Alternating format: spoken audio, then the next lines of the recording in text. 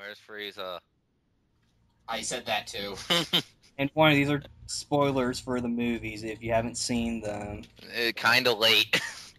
I don't care. You know, these are like movies from like the 80s. Not to mention I remember like when the announcement came out on Crunchyroll, some people were like, I have them already. Like, well, good for you. You probably have the Mexican dub. I don't care. Right.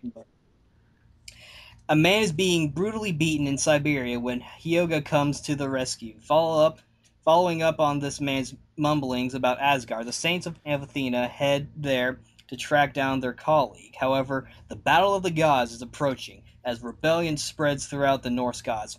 Can the Saints defeat Dolbar and Loki, let alone a traitor in their midst? I don't know why they would want to beat up Dolan. But They just don't like Dolan. yeah, that one definitely the interesting one. I think it was. I don't know.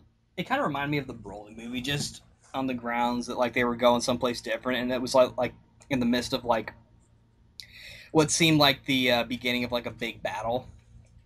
So I kind of liked it for its change of setting and whatnot. I don't know if anything from the movie carries over into the Asgard filler arc of the anime. Probably not. Yeah, actually, I hope not too. But, and of course, I guess we should. They said there was a traitor in the midst, but I guess we'll just leave that alone. Plus, if you've looked at the DVD covers, you can kind of guess who it is. But It was Seiya. Yeah. actually, Seiya's pretty funny in this. Yeah, he has a couple moments. Oh, say as a complete and utter dickbag. Hey, that's always been true.